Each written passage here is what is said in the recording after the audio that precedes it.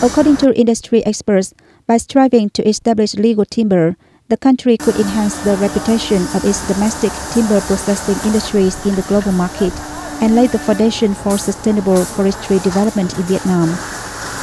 The goal is to protect the world's forests from illegal deforestation.